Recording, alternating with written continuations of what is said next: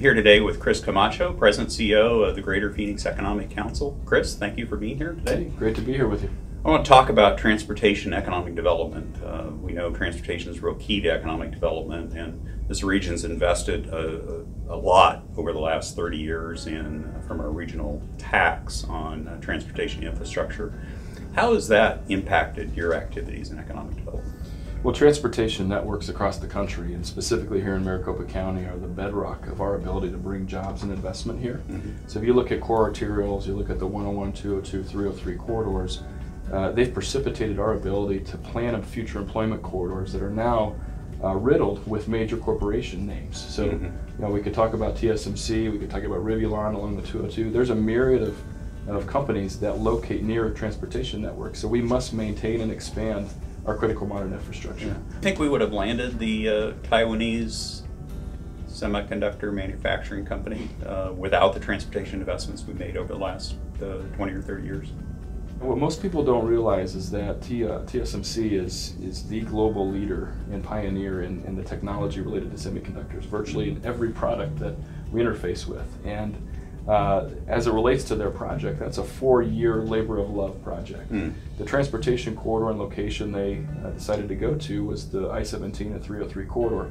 Without that kind of modern infrastructure in place and connectivity down the 303 to connect to the 10, we would not have had TSMC locate here. So having the labor, the transportation infrastructure, the pro-business policies, all of these complementary assets lead us to those kind of outcomes. Yeah. So over the last few years, we've opened 2 new major freeway corridors, the 303 corridor out in the West Valley and the South Mountain Freeway, which is connected the southeast and southwest part of the valley. How has that changed the complexion of economic development? Yeah, it seems like overnight when I look at the performers of Merritt and Paul Valley 303 and what's manifested with the multitude of companies that have gone on that corridor. We're talking about high-wage job creation, advanced manufacturing locations along that 303. That entire corridor connection from I-10 to I-17 is an entirely new corridor for industrial development. And in addition to that, I look at the 202. I'm sure 5 years from now we'll be saying, look at all of the development that occurred along the 202. But even the ease of getting people from the southeast to Coyotes games, to Cardinals games, in addition to what that will develop into as the emerging tech corridor of the future, that's going to happen along the 202 corridor. Interesting. So how do we compare to the regions that we compete with for some of these big companies? So most notably, we're competing with the Austins, the Seattles, the Chicagos, these major U.S. locations. And our current infrastructure as it relates to our transportation network is viewed very favorably. You know, we're one of the top 10 markets for the lack of congestion for people to move about the region.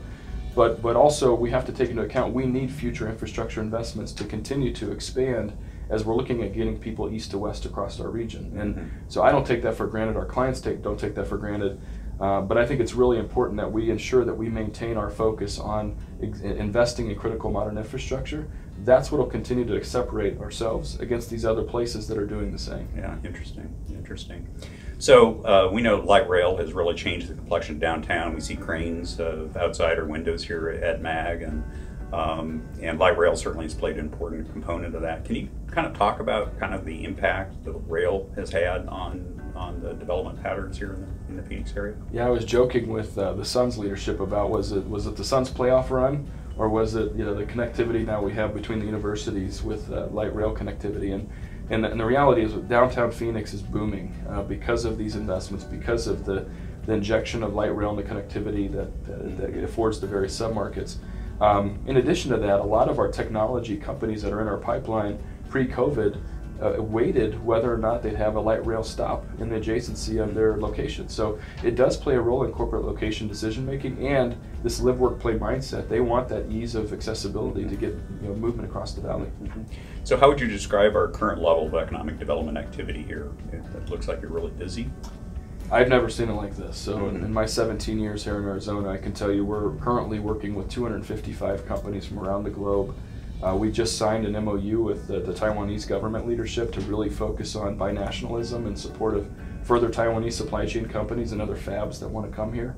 We're one of the hottest markets in the United States, and we have to make sure we continue to make these very intentional investments in infrastructure, labor, the public education system. All of these components will lead us to a very prosperous future. So what you're saying is we can't kind of rest on our laurels, what we've done over the past 20 years, 30 years, how great that might have been. We have to continue those investments in the future. I think we have to pivot from a growth-enabled and growth economy to an innovation-centered one. And that's going to take public policy leaders, civic leaders to focus on these intentional investments.